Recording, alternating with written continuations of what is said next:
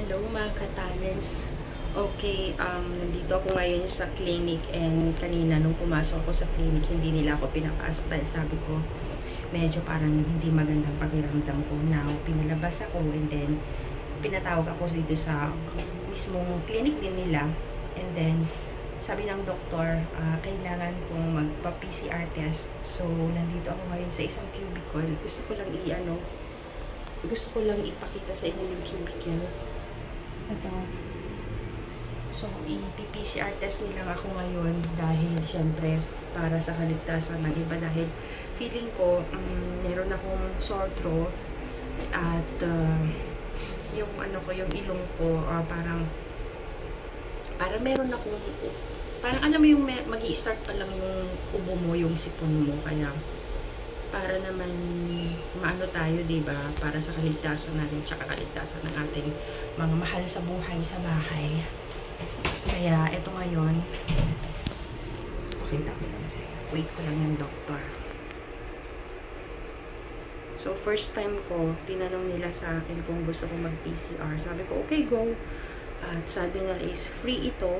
So, ito nga, nandito ako ngayon sa maliit na cubicle. Parang ginawa lang nila, actually ito nasa, ano na to bakod na to Talagang ginawa lang nila para sa para sa PCR.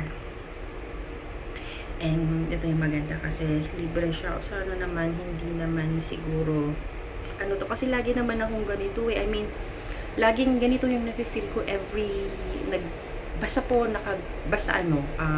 nadamihan ko yung pag na-expose ako sa tawag dito sa aircon kasi grabing init ngayon dito sa Japan, so naka-aircon kami sa bahay at yung isa kong yung apo ko yun, nagkaroon na rin siya ng magkatabi kasi kami natulog na nakatutok yung aircon, so yung nagka-aircon kami, I mean na-expose kami sa aircon, ayun ano na kami, parang feeling namin is parang meron na kaming sipon, ganun. Pero wala naman kaming lagnat, no? Yun lang.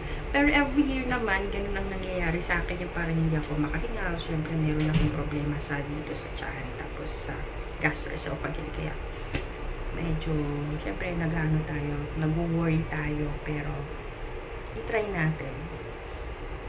And dito na si doctor. Here already with the doctor.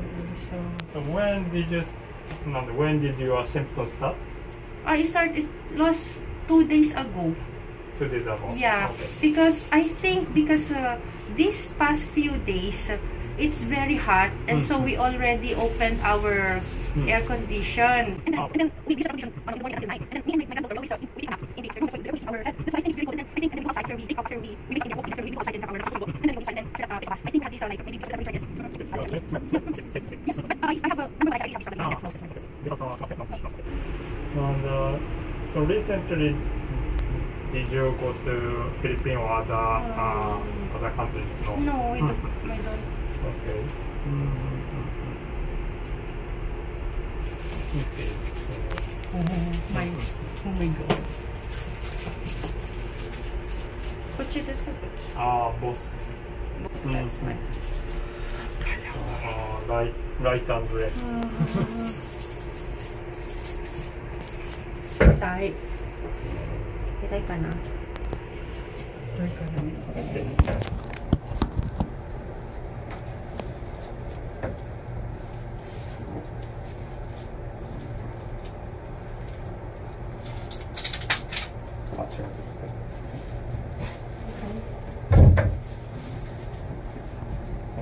What to I do? And then,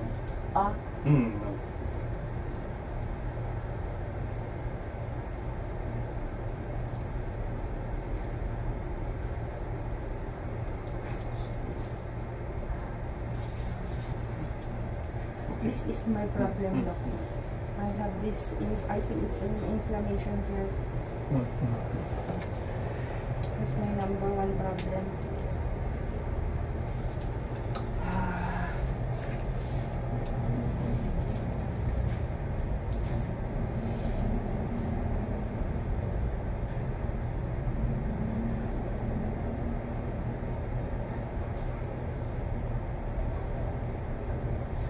no problem.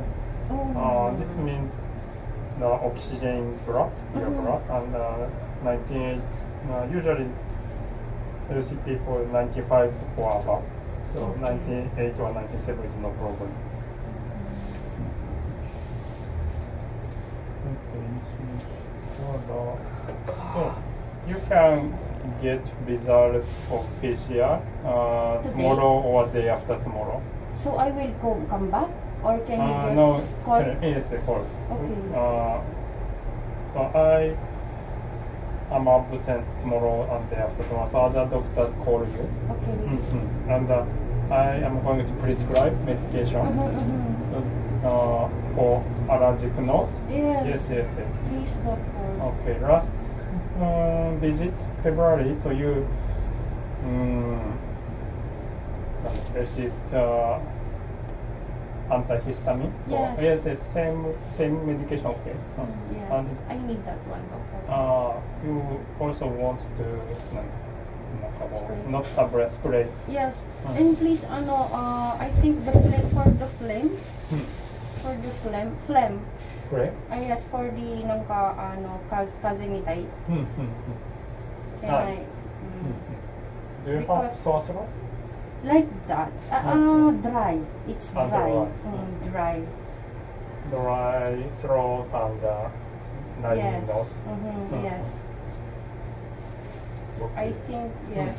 I think doctor need that one.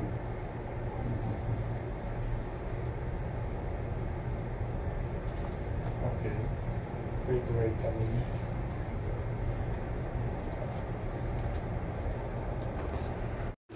で、検査はこれで、会計させてくださいって言うと、してくれます。 Oh my God, tapos na akong ma-PCR. And to think na yung pinag-PCR testan ko ay sa baba ng hagdan. Ayun. Nakita nyo yon? Yun. Yung hagdan na yon, wait, ayan. Nasaan ba yun?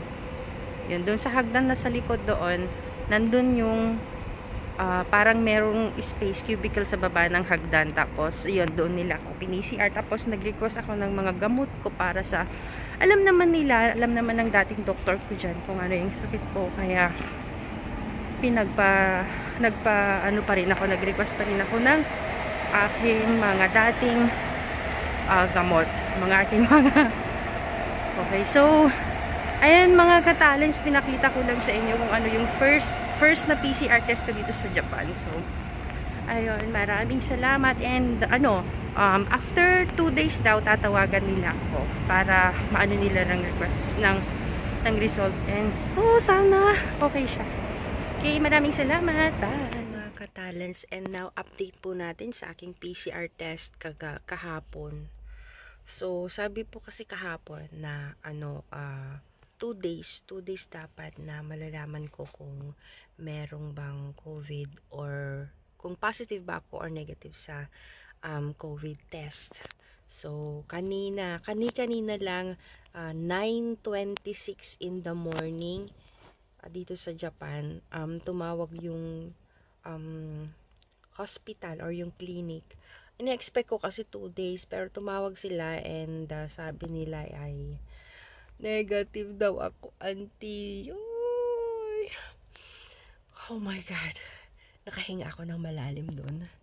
At sabi nila talagang allergic rhinitis lang ako. Yung talagang allergy lang yung na-feel ko ngayon. Pero syempre mag-iingat pa rin tayo. Kaya magte-take tayo ng vitamin C. Oh my God. Mag-additional take tayo ng vitamin C. Lalo pa naman ako, ang tawag dito, hindi ako mahilig mag-take ng mga medicine or ng mga supplements. Ang iniinom ko lang kasi yung lemon tsaka honey lemon. So, maraming salamat mga katalan. So, thank you Lord. I'm clear, negative po tayo. Bye!